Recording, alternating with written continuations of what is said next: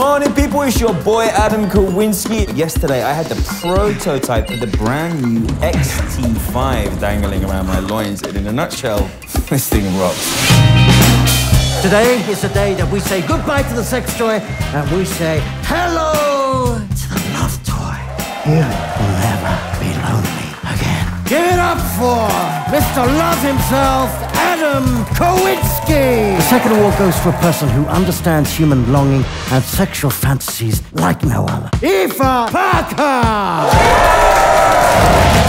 Our A-team here will play a major role in the development of our new love toy. This toy has a high artificial intelligence. Your job is to feed it with real-life emotions and behaviour patterns. I don't want to talk about love with you, let alone sex. I mean, look at you.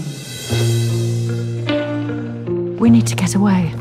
You know we can't do that. Jesus intercedes answer to Shakespeare. You're going to get anything you ever wanted. Hi, I'm Claire, next door. You're on my balcony. It's my balcony too. Put yourself together. It might be a generational thing, but I think we have a very different understanding of romance. You don't say. We join forces to become giants. Noble intentions. This is a fulfillment of our dream, Adam. I'm not taking no sex money for a holiday. Oh, and what are you doing to improve our situation? As a colleague, you wouldn't be free tomorrow, would you? It helps if I can breathe! Oh, sorry!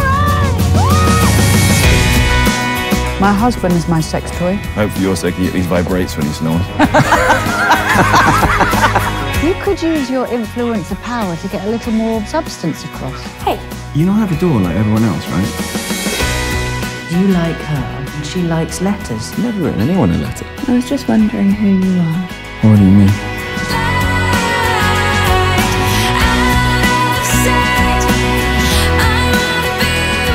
Is this the life you really want?